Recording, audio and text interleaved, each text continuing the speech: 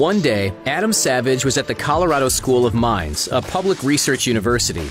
At the time, Savage was in the midst of creating a new show, Savage Builds, which focuses on extreme engineering. The staff at the university told Savage all about their massive 3D printers that could print objects out of titanium. Immediately, Savage was very interested. The staff then said if he ever wants to print something weird, he could just let them know. At that moment, there was only one design in Savage's mind that he wanted to spring to life: a real-life Iron Man suit that can fly. Craig Bryce, the professor of practice in mechanical engineering at Colorado, instantly agreed to take part in this ambitious yet intriguing project. For those that don't know, Adam Savage is a special effects designer and creator. He worked on the TV series Mythbusters as a co-host from 2003 to 2017. He was also involved in the short-lived science reality game show Unchained Reaction. On top of his reality shows, Savage also made waves in the film and TV industry behind the scenes. He worked as a model maker or in the visual effects department on a number of productions, including Flubber, Galaxy Quest, Star Wars The Phantom Menace, Star Wars Attack of the Clones, Matrix Reloaded, Matrix Revolutions,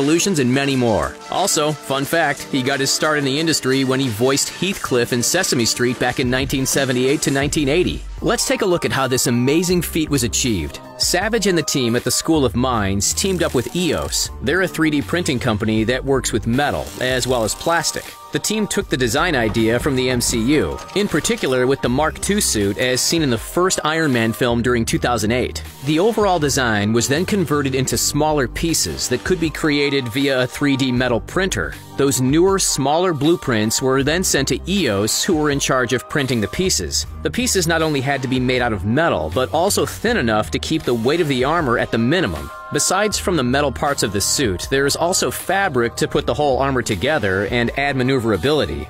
Otherwise, it would be like wearing a heavy medieval suit of armor, which isn't easy to fly, we imagine. The suit also uses urethane, fiberglass, and nylon to add more flexibility. The knee and elbow areas of the suit use hinges to allow the wearer to walk more freely. The suit is held together with a webbing of buckles. Altogether, the suit is made from over 280 different parts to form the overall Iron Man suit. And that's not taking into account the pieces involved in the jetpack.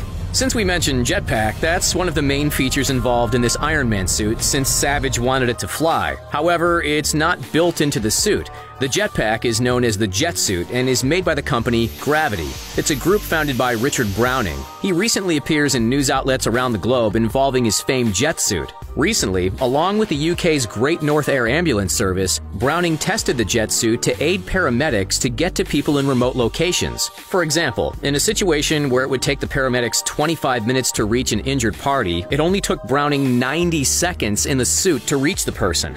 The jet suit has 5 turbines. 2 are connected to each arm, and the other is attached on the back of the person. These turbines fire out power of 1,050 brake horsepower. In 2018, a limited number of jet suits were planned to be sold at Selfridges in London. Getting your mitts on one of these would have set you back $443,000. Not only did they want to fly, Savage wanted the suit to be able to take bullet damage with ease. After all, the Iron Man suit is meant to be armor. The suit was tested against weapon fire, and besides from some aesthetic damage, the suit was able to deflect the bullet rather than allow it to pass through the armor. Handy for crime fighting. In order to create the metal pieces in the Iron Man suit, EOS's 3D printer uses a laser beam to melt a fine metal powder. The powder is firstly spread across the build platform of the printer. The laser then melts the powder in a particular fashion according to the specifications added in.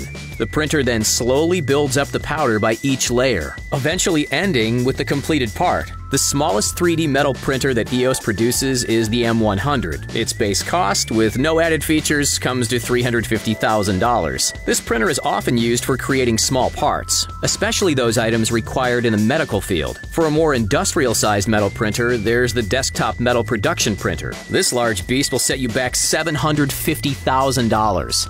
In order to get ready to take flight with the jetpack, Savage underwent days of specialized training with Browning. He was attached to a rope just in case anything went wrong. Browning has stated that those that have experience in spatial awareness, such as those trained in gymnastics or a similar transferable skill, will quickly pick up how to use the jet suit. In the end, Savage was unable to master the device in a safe enough fashion, so Browning was strapped into the Tony Stark-inspired armor. Once Browning was inside the suit, he stated it felt like he was in a massive wetsuit, but he loved the design. However, he struggled to walk. The shin protection was bowed in a banana shape that made it very hard to move and was generally uncomfortable. Browning also couldn't see anything through the eye holes on the mask. Essentially, he had to fly blind. Iron Man Browning managed to take off and hover for a while, as well as safely landing. However, he stated that the landing was painful due to the lack of movement in the knee pieces, so he was unable to bend his knees on landing. Plus, the bowed shin armor made his legs touch the ground at an unnatural angle. If you saw the footage of the Iron Man suit and thought,